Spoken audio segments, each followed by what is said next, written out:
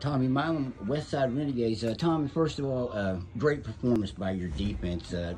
You probably hated to see the shutout go, by the way, with that last long touchdown. But Thanks for having me.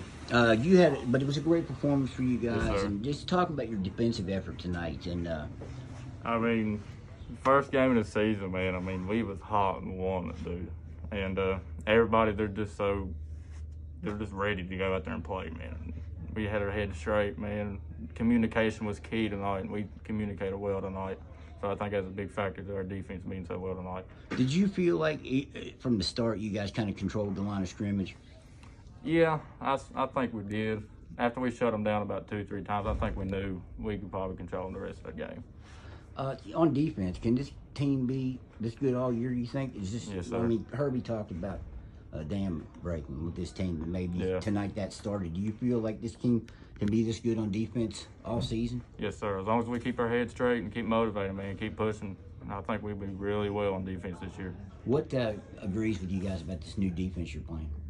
What makes it fit into what you guys do? I mean, we hit. We love hitting. So, I mean, we're going to swarm the ball. We swarm the ball. We search and we hit. So, I mean, we're aggressive. Heck of a lot aggressive. You've been here. You guys were 1-9 the last couple of years. What's it mean to get off on the start the season with a win? It's great, man. It's really great.